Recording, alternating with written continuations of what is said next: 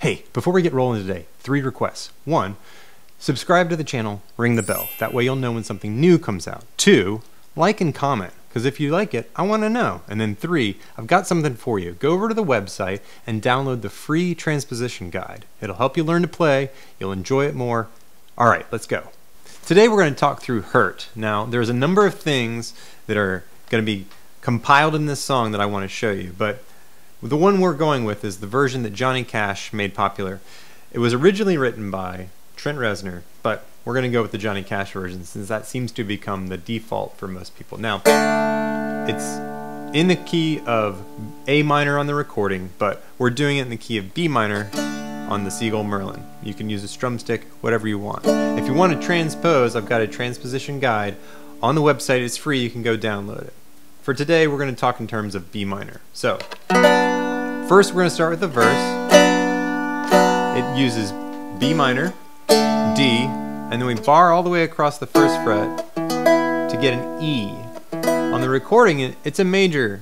It's an E major chord. But we can't, on the strum stick or the Seagull Merlin, have a major chord. We can only bar that way. So, the way I like to play this is finger picked. Now, it would be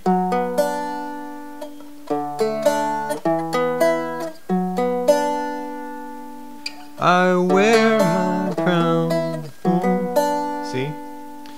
That's how I would approach the verse. At least the initial verses, when you're trying to keep the intensity lower. I like to do just picking thumb, index, middle. And then what I build to when I get to the chorus is what I refer to as the 3-finger roll. Now I've got a separate video on that I would encourage you to go watch. I think it's a great way to spice up your playing a little bit so that you're not always strumming. You can do a little bit of finger picking as well. So the verses, right? And then it ends on a 5 chord, which in the key of D is A. I remember everything. And then it works its way into the chorus, which is B minor, G, D, A.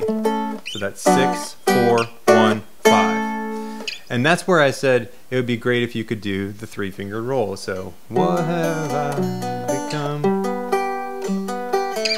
My sweetest friend. Everything. You get the idea? Okay? So that's the chorus. I know I'm walking through this quickly, but I want you to be able to play the whole song today. So the thing that caught me a little off guard about the chorus that I do want to note is the first half of it, 2 cycles through, is what I just showed you. B minor, G, D, A. But the second 2 lines, the needle, you could have it all, my empire of dirt, he skips the D entirely. Goes B minor, G, A. So that's a little bit of a difference. I did make a video for this where I'm playing it. I would reference that if you have questions about it. That's how I played it on there.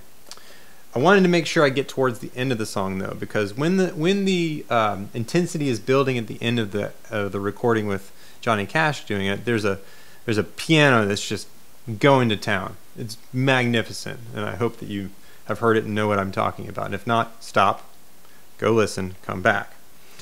What I wanted to do with the second time through on the chorus is kind of mimic that. And what I wanted to do is keep the top string ringing. So I've managed all the chords in such a way that that top string will keep ringing through. Now again, we're doing B minor. We've got the G, D, and A, but I'm going to be picking it, and I'm going to start strumming it harder and harder. And instead of playing it the same way that I did a second ago, I'm going to leave that top string open. So when I move to the G chord, it's going to be with that top string open. When I move to the D chord, again, top string open. And then when I do the A chord, it's going to be top string open again. So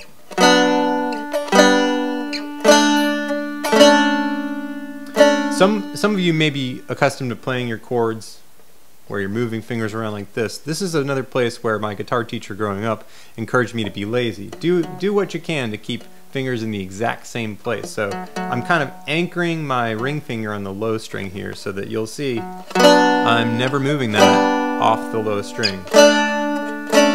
So the work is actually a lot easier than it might sound. So it would be something like, what have I become? My sweetest friend.